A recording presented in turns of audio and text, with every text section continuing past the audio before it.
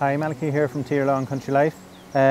Just wanted to show you, actually, I have a lovely collection of herbaceous plants or perennials. Basically, a herbaceous plant is a plant that actually dies down in the winter. That's what the term means essentially. And by virtue of that, they're usually actually perennial, which means that they grow every year. So in one way, I hope that simplifies. People get worried about herbaceous and what does it mean. But what I have here is a collection of summer flowering ones. I'm going to do a new bed here behind me. And I wanted to talk about kind of colour selection and things. So basically, I find anyway, my colour palette would be to have blues and whites together. They often look very nice together and complement each other. And silvers, like this foliage here also, they will really go well together.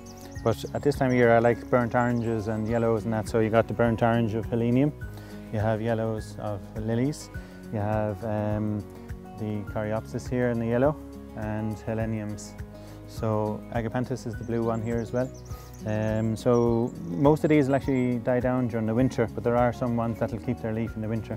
So there's interest in more all year round. So you got the heuchera here, which keeps its leaf all the time. It'll keep this colour also. You have the silver here of the angel's wings, and you will also have green leaf on the agapanthus here. So it won't be completely naked as such in the winter.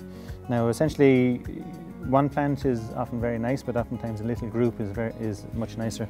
So that's why we have some of these plants are in threes, and we aim to put them in a little group like that. Essentially that's to give more impact. And larger plants like the angel's wings here, usually one is enough of those guys because they're quite substantial in their own right. So heleniums are another one that I aim to put in a little group of, and they will eventually grow into one large mass and will give you much more impact than one single plant would. You have marguerites here as well, or Shasta daisies, which are traditional cottage garden plants, and they flower for a very long period of time. And you have eryngium here, which is also called sea holly, and they have this curious kind of metallic blue colour, which is fantastic and goes well with other colours.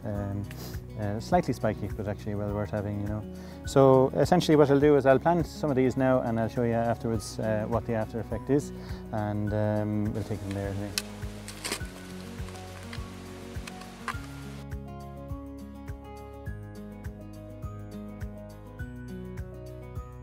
Now I've planted in the heleniums behind me here. At this stage now they're ready for a little drop of feed. I use baby bio here. I find it very good. So I have that in the watering can ready to go.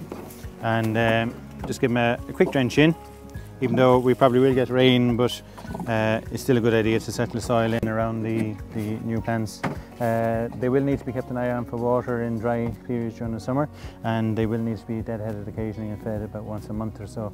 And they'll quite happily flower now until about the end of October or so. So if you need any extra care and advice, you can pop into our Country Life Garden Centres, and thanks very much for watching.